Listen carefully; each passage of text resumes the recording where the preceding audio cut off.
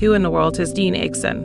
Well, Dean Acheson, 1893–1971, was an American statesman and lawyer. He served as the United States Secretary of State from 1949 to 1953 under President Harry S. Truman.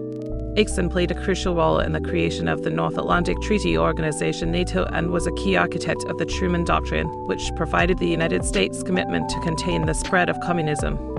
Prior to becoming Secretary of State, Acheson held a variety of important positions in the U.S. government.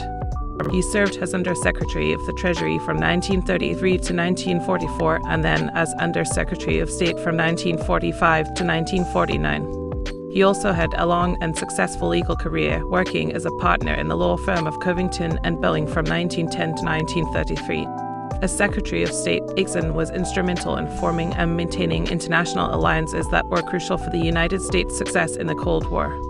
He was a major proponent of the Marshall Plan, which provided economic aid to post-war Europe, and worked to create NATO, which established a collective security system for Western Europe.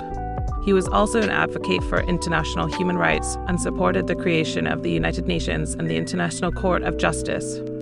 Acheson's legacy as one of the most influential American statesmen of the 20th century is undeniable. He was widely respected for his intelligence, his dedication to public service, and his unwavering commitment to democratic ideals. He was also highly effective in his role as Secretary of State, and his diplomatic efforts helped to ensure the United States' victory in the Cold War.